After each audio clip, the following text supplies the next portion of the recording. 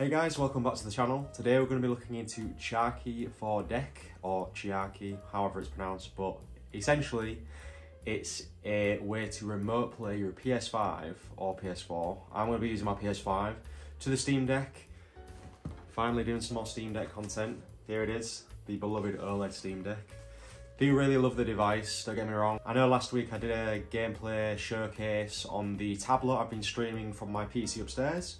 If that sounds cool, go check that video out, but this will be a Steam Deck video, so if you've been waiting for a Steam Deck video from me for a while now, I apologise, and today it will be a decent one. Have to say, remote playing to the Steam Deck from the PS5 is such a smooth experience. I've been able to play a ton of Persona 3 Reload, or Reload, whatever it is. But yeah, it's such a good way of streaming the PS5 if you don't want to sit down and if you don't want to sit down and play the PS5 from the TV. Streaming it to the Steam Deck and playing it anywhere you want in your house, it's amazing. I think you can even log in via remote connection and play it anywhere as long as you've got signal, and the PS5 is hardwired in Ethernet style. A few caveats: in order to get the best performance possible on this, you need your PS5 hardwired to the router. It needs to be hardwired because otherwise you're going to have stuttering and connection issues, and it just won't work as well as I've managed to get mine working. Literally the best device I've actually managed to get my PS5 streaming on is the Steam Deck. I don't know if it's a combination of the Wi-Fi 6 chip inside and just how streamlined and optimized Chiaki 4 deck actually is, because I did try and play this on my tablet device last week and the performance just wasn't as good, and I don't know if I'm chalking that down to the fact that it's I mean, PS Play, the app that I did use on Android, is decent for doing it, but for some reason it wasn't as smooth. You could definitely tell it was stuttering a bit, and that could be the app, and it also could be the fact that this Android tablet is from 2019, so the Wi-Fi chip might be causing a few problems. But like I say, best performance on the Steam Deck for this, so it's really good, and obviously the OLED screen is going to make your games pop and look good. The only downside is obviously the Steam Deck is 16 by 10 and the PS5 is 16 by 9, so you're going to have black bars on the bottom and the top. You can use a feature on the back which kind of stretches the image or zooms in, but then you're making the games look not as good as they should. You're essentially cutting off half the screen, or you're stretching the image, which makes everyone look like stick figures. So I'm not sure why you'd actually do that, but if you want to fill the screen up and you don't mind the different distorted images, then go for it. But yeah, let's have a look at Chiaki 4 deck, and we'll talk through everything that I'm doing. But yeah, let's go. Welcome back, guys. This is a bit of behind the scenes footage. As you can see, I'm behind the camera. Normally talk over whilst kind of overlaying footage, but for this kind of video, I think it's decent that I talk through what I'm doing, because it's essentially going to be a bit of a tutorial slash just showcase of how it works so well. So this actually has been installed from the App Store. It's a flat pack, so I think you call them flat packs. I'm not sure the Linux terminology is very different to Windows. So essentially you go into the shop, I'll show you, and then you install the app, and then you can set it up via that. So then once you do that, you're actually just adding a shortcut on Steam, and it'll obviously appear in your home menu. So if I just show you what it looks like in the home, I've just got it labelled as PS Remote Play, so it is actually Chiaki for deck, but I used the change artwork from the deck key to just change some artwork for it. And once you get it set up, you can just literally resume. If your PS5's in rest mode, it will be able to be turned on via this method as well. Just make sure your PS5 is in rest mode. So the settings I'm actually using for Chiaki for deck here is 1080p because my device is a PS5. 60 FPS, and because my internet speed's decent, I've got a hardwired connection to the PS5 here, and my internet speed is 1 GB down and about 200 megabytes up. So I've kind of cranked the bitrate up. I could potentially put it higher than that, but it's been pretty good, and the size of the screen, I haven't noticed any distortions. So 55,000 or 55 megabytes is good enough for me. Codec is the PS5 one, and it's Vulkan and high quality preset.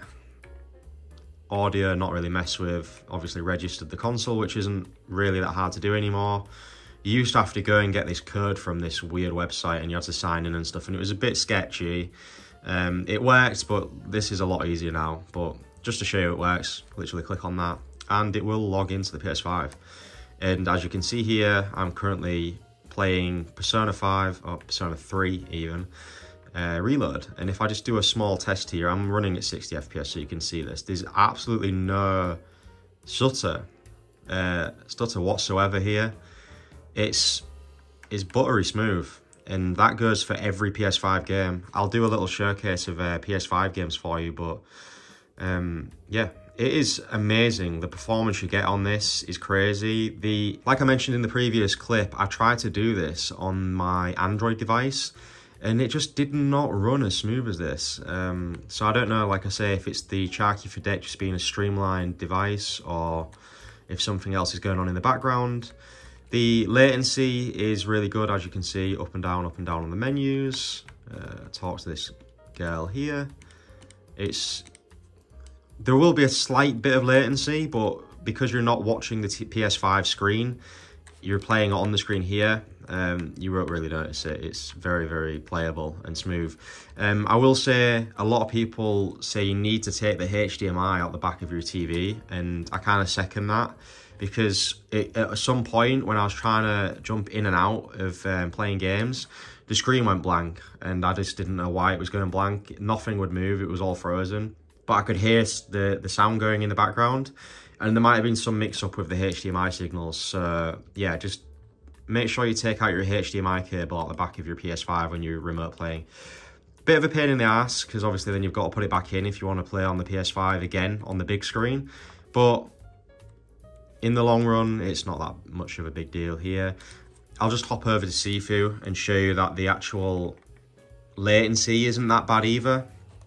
My PS5 is literally right there, but like I say, it's Etherneted, so as long as you've got a good connection on your Steam Deck, 5G network, over to your router, you're gonna have a great time with this. I've been super surprised. It's been allowing me to play like PS5 exclusives, just handheld and on the go.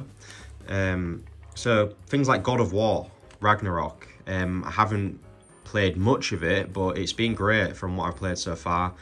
The actual gameplay and just the look of it is super sharp. Like I say, you will get the black bars at the top and bottom, which is kind of inevitable for PS5 to Steam Deck because it is a 16:10 screen.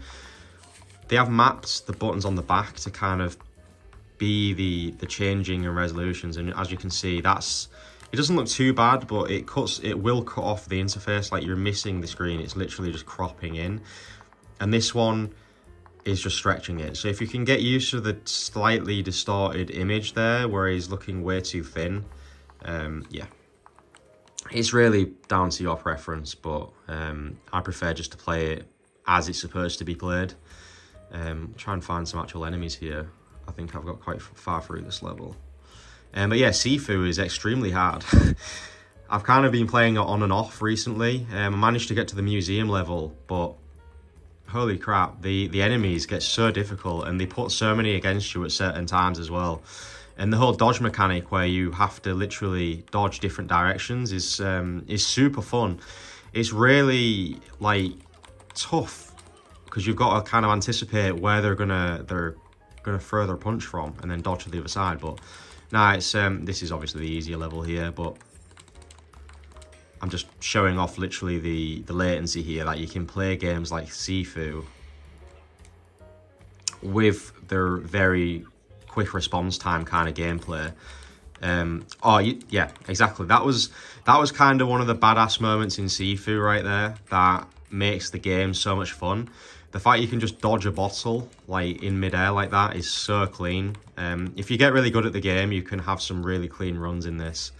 Essentially, the idea of the game is you have to play through it without dying loads, because your age goes up every time you die, which is a really cool concept, I think, because every time you age, your strength goes up, but your health goes down. So sometimes you might need that extra bit of strength, but at the same time, you've got to make it through the whole level and fight a main boss at the end without getting to the age 70. Get to age 70, you actually die, and then you have to restart the run again. But yeah, super cool concept and super cool game. As you can see here, it's paying homage to Old Boy and the corridor fight scene, which is super sick. Great film. shout out. But yeah, point being, the enemies can actually hurt each other as well, which is super cool. But point being, you can play games like this on the Steam Deck.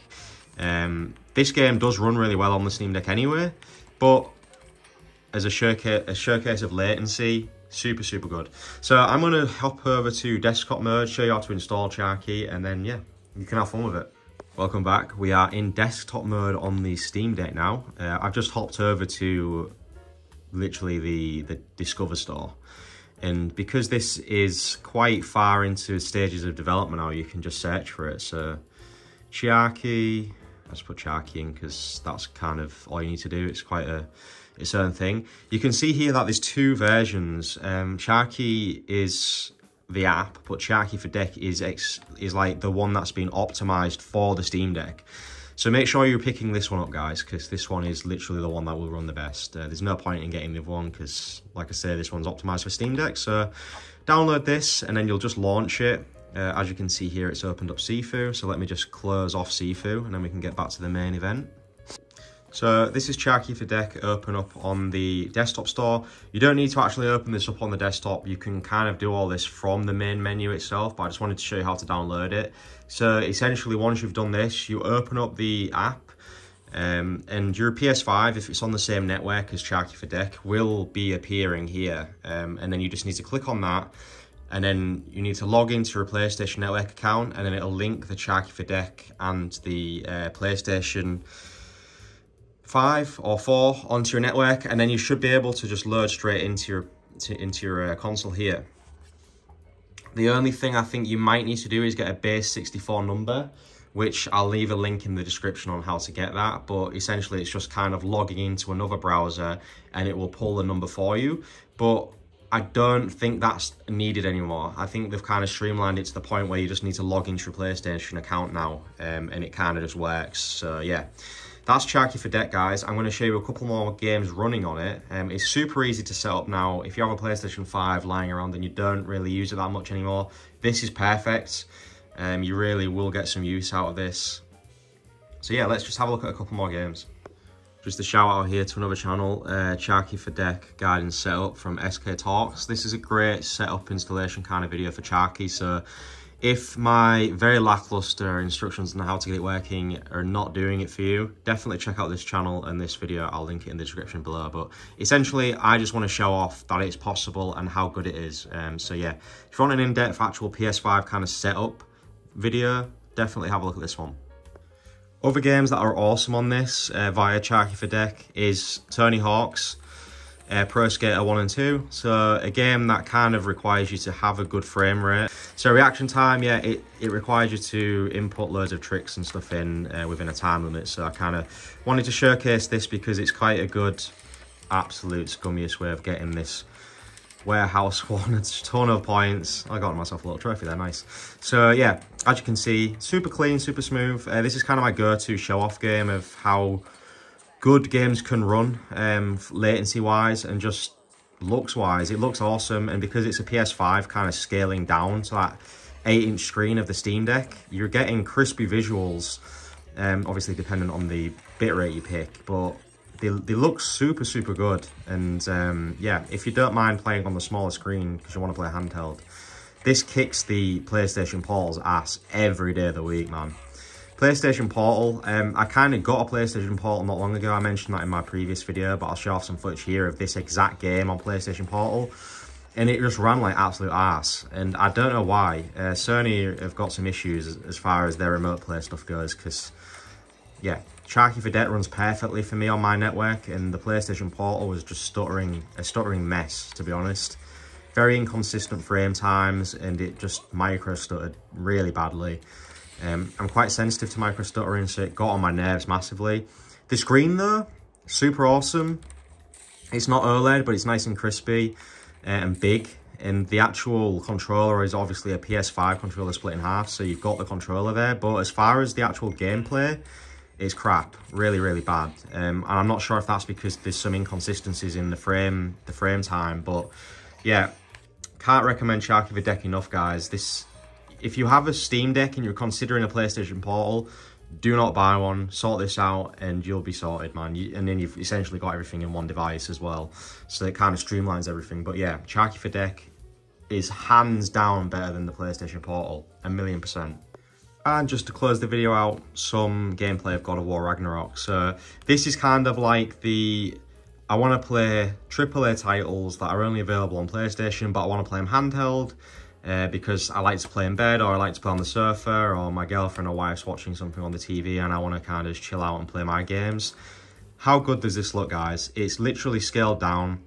Make sure you have all your games in performance mode so you're getting that 60 FPS, because there's literally no point of having them in resolution mode in this, because you're scaling down to an 800p screen. You don't need to be looking at 4K visuals streamed to the device. So yeah, this might be my go-to way of playing this game, because as much as it is a cinematic masterpiece of an experience, like, I just don't really play games on my big screen TV anymore. I mainly just use it for watching movies and TV shows. So the fact that I can now play this handheld with like no latency whatsoever. I mean, you guys saw Tony Hawk and you guys saw Sifu. It just works, you know? And there's no micro stuttering. It's been an amazing experience, Chiaki for deck, and I can't recommend it enough. So if you've got a massive library for your PlayStation 5, or you want to play some Slay the Spire, you know, like, or Inscription, you know, games that don't require a lot of power and they're more arcadey indie titles, stream them over to your deck, guys. It's just so much better than just playing it on the TV, especially for like indie titles like that. But I guess the best thing about this is you can always just hop backwards and forwards from the deck as well. So you can play on the deck for a bit and then kind of treat it like a Nintendo Switch, where you're playing on the deck and then hop over to the TV. It's just very versatile and just an awesome experience all around. So yeah, guys, hopefully this has been cool. And if any of you guys haven't realized you can do this, definitely have a look. It's well worth it, and it's all free. So it's like you've got no commitments or costs there. So yeah, let me know what you guys think. And if you guys have been playing Chiaki for deck for a long time now, how do you find it? Do you find it really good? I mean, the visuals are amazing. The OLED screen just makes this game pop so good. So guys, let me know what you think to Chiaki for deck in the comments below. I hope you've enjoyed some more Steam Deck content from me. I know I haven't done Steam Deck content since last November when I actually did a review on the OLED, but if you guys want to see some more cool things with the Steam Deck, let me know. I'm planning on doing a video on what I've been playing on my Steam Deck, and it's a mix of indie and old school stuff, so stay tuned for that. You'll probably enjoy it. But yeah, guys, let me know if you've been playing Chiaki for deck yourself, and thanks for watching. I hope to see you guys in the next video.